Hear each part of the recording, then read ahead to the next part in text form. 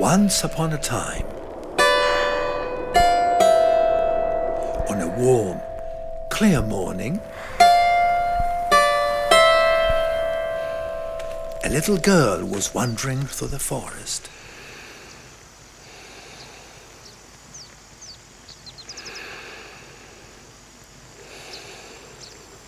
Her curiosity had led her away from her usual path and close to a tree, where she made an amazing discovery. In the ground, buried beneath dead leaves, it lay.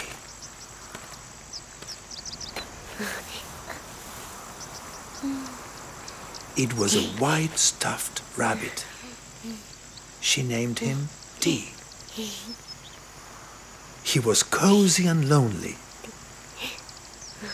She decided to make him a best friend.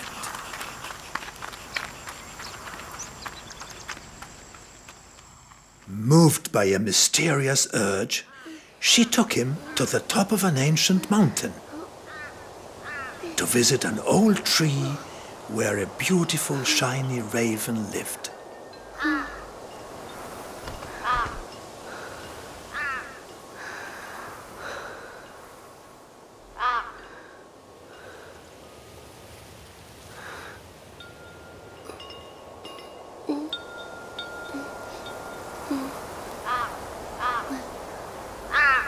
While standing there, looking up, but deeply drawn in her thoughts, she had the strangest idea.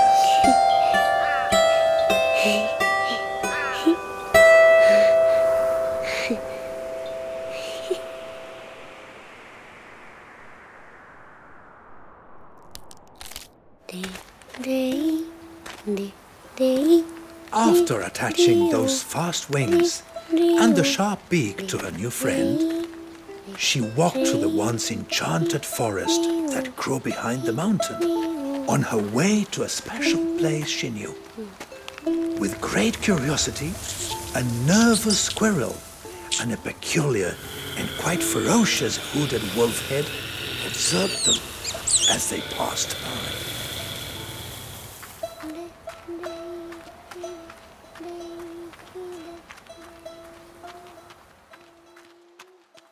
Over the tallest grey hollow tree she placed him, hoping that he would fly. "Fly, rabbit, fly! You're almost a bird now," she thought. And as patiently as she could, she waited. "Fly, Dee, fly," she thought to herself. But he wouldn't.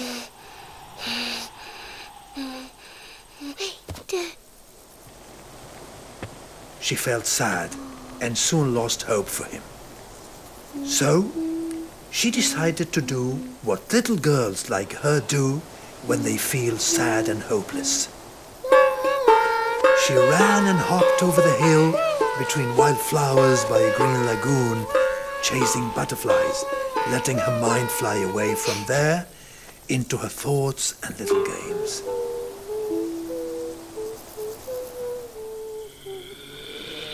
Hidden, the wolf head watched.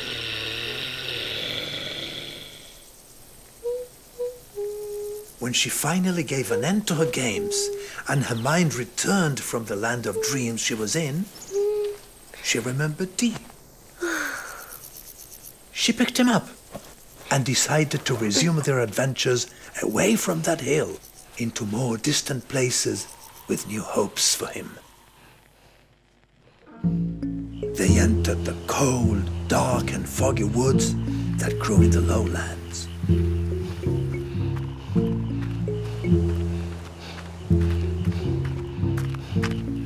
There lived an old fat toad, barely standing over a lotus leaf in the middle of a pond.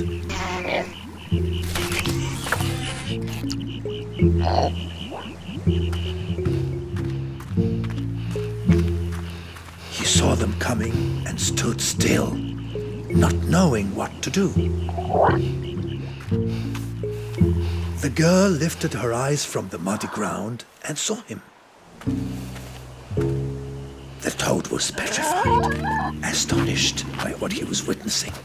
The girl knelt in front of him and waited in silence. The toad became increasingly nervous by that look.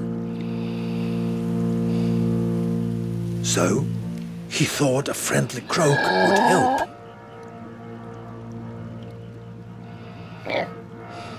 But it didn't.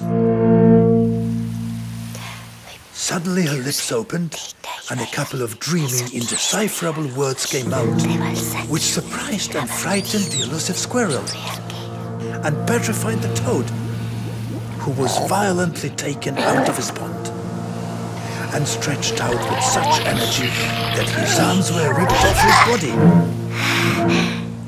Behind a tree, the wolf had watched.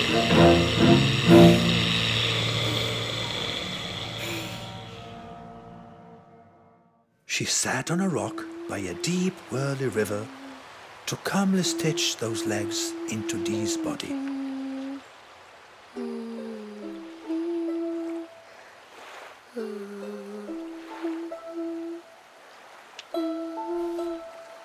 At the sound of a mysterious melody she was mumbling.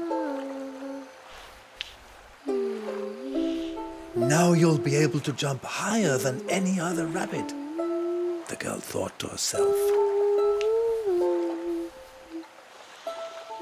But then, something caught her attention. In the sky, a majestic white bird flew with singular grace. If Dee had those wings, he would have that lovely fly, she thought.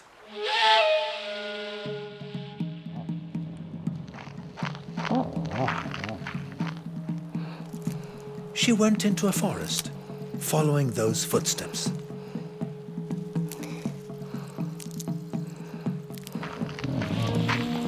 They were from a peculiar little fox.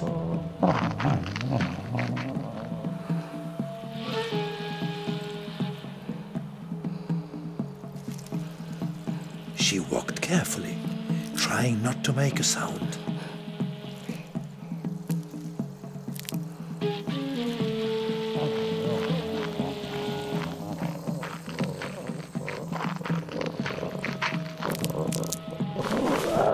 But she was finally found out.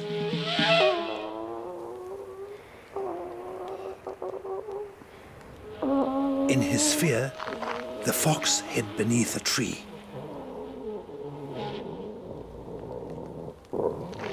But his curiosity was larger than his fear and led him to take a look. A little girl was there, motionless, staring at him. He shyly turned his head, as if asking her a question. She just waved her hand in the air, in a friendly manner. He hesitated. You cannot trust everyone, you know.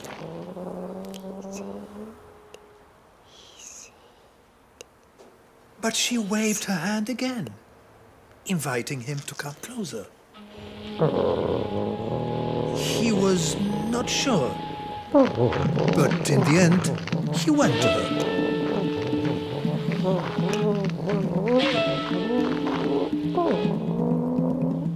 The curious squirrel watched from behind a tree, waving her tail, as if trying to say something.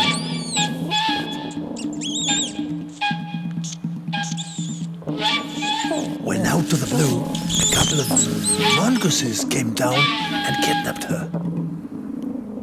In the meantime, the girl and the fox were getting along pretty well. She rubbed his back and he smiled at her.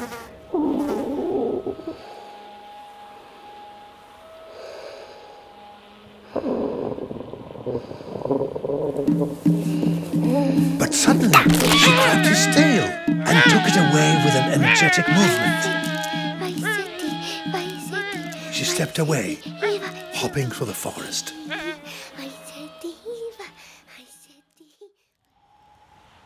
All alone, Dee had been waiting for her. On top of those rocks, at the edge of the cliff.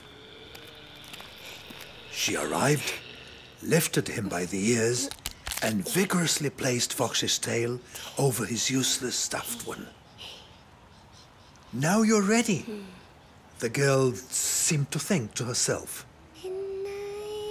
She began to turn round and round with him, dancing at the rhythm of another strange melody she kept mumbling, like the ones children use in their dreams.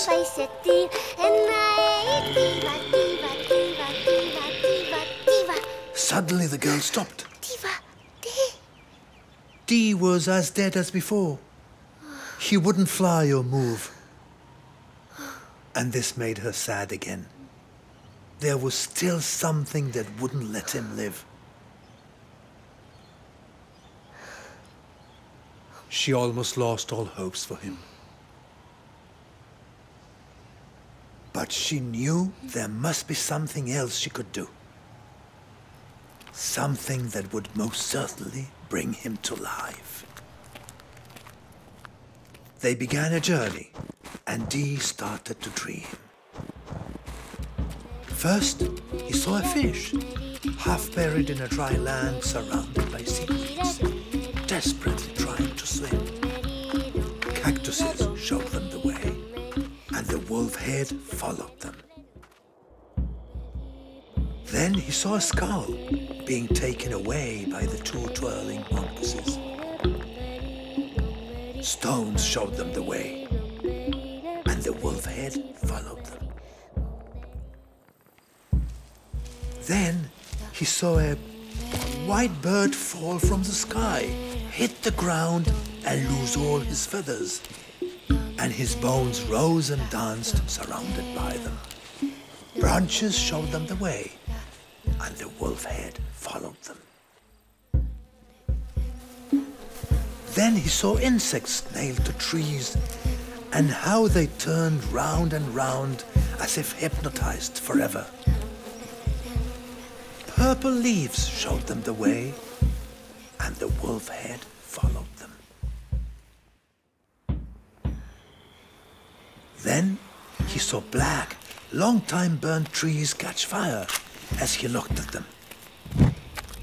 And a path of charcoal showed them the way to the top of the hill, and the wolf head followed them. And then it stopped to take a closer look at them. They followed the black road uphill.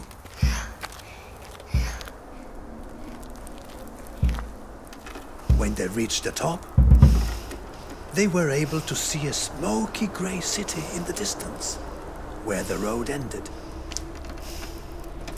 That was their final destination. There she was taking him to make her hopes for him come true.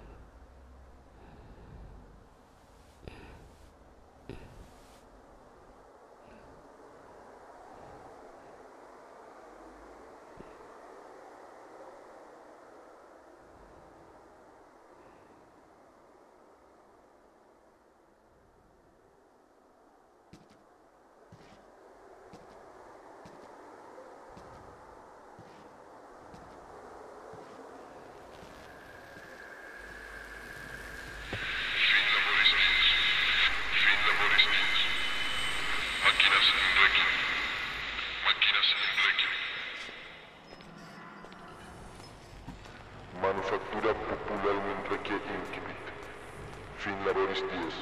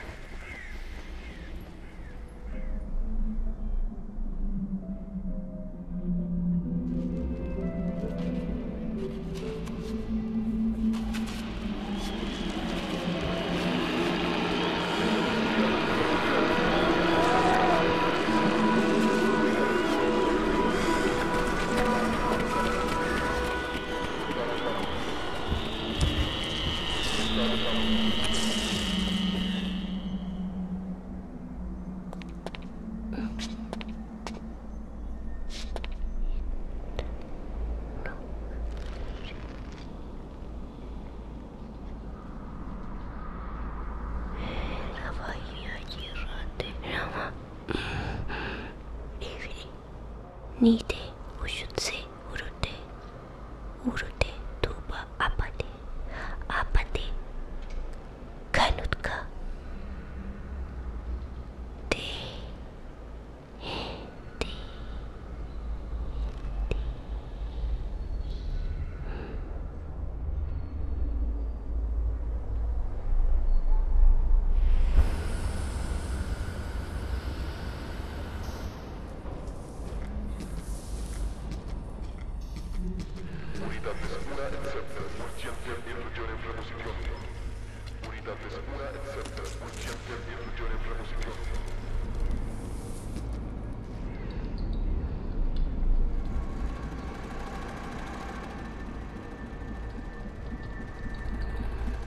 Femina muere su refugio marete. Femina muere su refugio marete.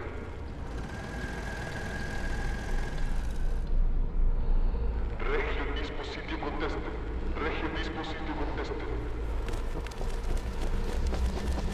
Revertad etamos. Revertad etamos.